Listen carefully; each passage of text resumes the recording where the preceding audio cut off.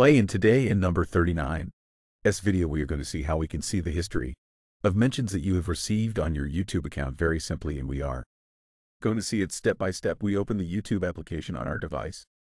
We are going to go to the top right when the camera icon appears, using exit and all the notifications that we receive from our YouTube channel, comment, like, etc.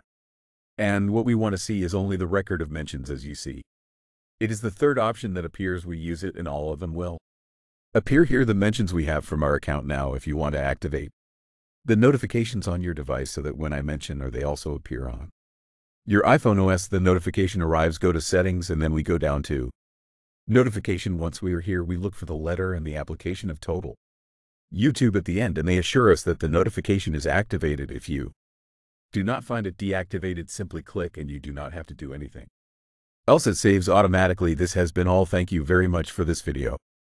In the next one,